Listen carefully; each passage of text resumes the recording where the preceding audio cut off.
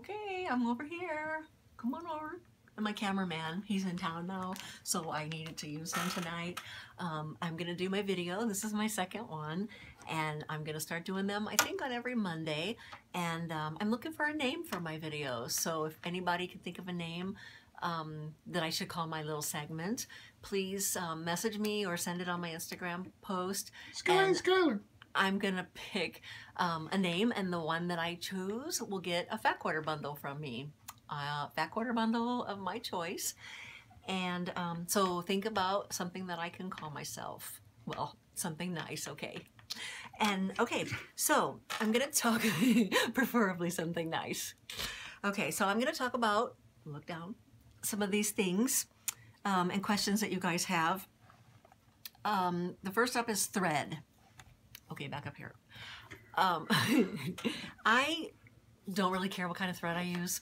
There's a lot of thread out there. There's a lot of expensive thread out there. I go to Joann's and I buy this thread, and it's cheap. It lasts forever. It works great in my bobbin, and it doesn't cause a lot of lint in my bobbin. I was a big fan of the pre-wound bobbins, but they cause a lot of lint. So this is just mercerized cotton, and you can get it at Joann's. Coats & Clark makes it. I buy it like when it's on sale and get several of them. Somebody asked about what I do for arthritis pain. And funny you should ask that, because one time Hunka and I were gone on a trip, and I embroidered for like 7 days in a row, and my hand was killing me from arthritis right here in my hand.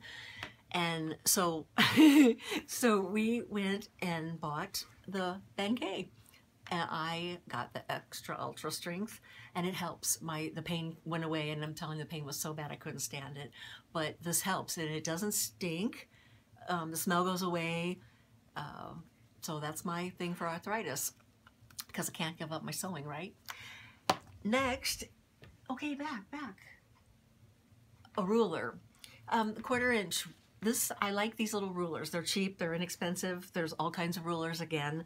But I like to have a 1/4 inch mark on my ruler, because when I'm measuring stuff and I want to look at a 1/4 inch or measure my 1/4 inch, some rulers only go to the 1/2 inch first, and there's no visible mark of 1/4 inch or 1/8 inch for that matter. And I like this ruler. It's a cheap one. I don't even know where I got it from, but Creative Grids also makes these rulers, and they have the 1/4 inch, the 1/2 inch, 1/8 of an inch, and you can see it clearly when you're marking. So that's something I look for. Some of the rulers that are out there, you can't see the markings clear, and they're orange and they're different colors, and it's kind of distracting. So I make sure that when I get a ruler, that it's visible and clear when you're doing your marking and drawing. My students that are taking my beginner class, that's one thing I tell them is, I'm teaching them is the 1/8 inch, the 1/4 inch, and the ruler really matters. One thing they did, all of them, was went and bought a ruler that's like 30 inches long. That didn't work out so well. You don't need the big jumbo rulers. You can get an 18.5 inch ruler, 8.5, length. So anyway, you don't need a big giant ruler. You don't need an expensive ruler.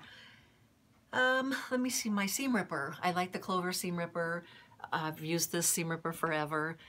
It's one thing I don't think people know is that seam rippers go dull, and you have to get a new seam ripper. If you've had a seam ripper for a long time, try to buy a new one and check it out and see what a difference it makes. I thought you could just keep this forever and keep using it, and then I opened up a new seam ripper and started using it, and it's like a new sharp pair of scissors. So get a new seam ripper if you've had it forever. The pencil, I think we talked about last time, but this pencil I love. It comes with refillable lead. There's a lot of pencils out there. You can, really use whatever you want, but I like this. It has a nice tip on it for marking, if you are marking your 1/4 inch. It's pretty. Okay, so let's see what else. Okay, scissors. I love all kinds of scissors. I'm going to do a segment just on scissors. Don't tell anybody, okay, because I don't want them copying me. But I'm going to do a segment on scissors coming up. I love them. I collect them. I have tons of scissors. So I'm going to kind of go through them and talk about scissors. But I just got these in my Etsy store, and I think they're so darn cute, and they're an aqua, and they have this little cover on them, and they're sharp, sharp, sharp. And they even have a fingernail file if you want to file your fingernails. But they got this little cover that you can put back on it, and it stays with it so you don't lose it, and they're aqua color.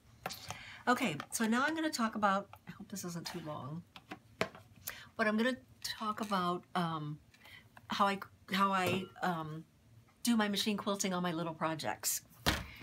I like doing little projects myself. I don't like doing the big quilts myself, but these little ones, I'm going to show you how I do them. I use this spray-based, and again, I get this at Joann's, and I use my coupon because the stuff is not cheap, and I use a lot of it. So it's there's a lot of brands, but this is Taylor quilt basting spray, and it works great. So be careful of the overspray, because it is sticky if it gets overspray, because it gets on my rulers, and then I can't read them. So be careful. So what I do first is down. Can you look down? I cut the back piece, you know, the size that I need to cover the front, and then I cut a piece of batting to go in there, and I use warm and white. That's what I use on everything. And then I do my top. Okay, I flip them over, and then just make sure that it's all pressed and everything is nice and smooth. And then I use this, and I give it a couple shakes, and I'm going to just spray a little bit. But I lift this one up like that, and I just give it a little spray. I'm not going to spray a lot because it'll overspray, but a little bit of spray. And you don't need a lot, really. So I lay this side back down, smooth it out, and that's on there. And then I flip it, and I do the other half. And that kind of keeps it straight and all smooth. And then I do this and give it another little squirt and smooth it out. And then I flip this upside down, and I know it's the right size. I've measured, I checked it twice. I pull this up, same thing as I did on the front, and give it a little squirt. And then I get out all the threads and smooth that down. Okay, so that's all smooth. Same thing, I'm going to rotate it again, and then spray the back side. And then put it down. And you can spray a little more if you want, but it's really not necessary. It stays. And so that's, now it's all stuck together and it's ready for quilting. Now the machine quilting that I do, I can either do 1/4 inch in the seams along here, or I go on the diagonal sometimes. And when I do that, I use this pen, the Frixon pens. Some people don't like them. They say the ink comes back, but if you iron, it goes away. I've never had a problem with it not going away and staying away. But I use this pen, and then I'll just do start anywhere on here. I'm not picky about where I start, but I try to get a diagonal and line up. This ruler's not long enough, but I line up like from this point over to this corner. And again, I don't worry about if it's not, you know, here to there, wherever. As long as you continue marking it in the same exact measurement across. So let's say I'm doing it right here, and I mark right here. Then I'm going to go and measure about 1/2 inch over. Uh-oh. And then mark again.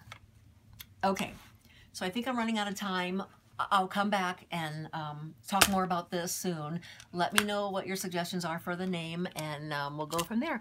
Thank you. Bye.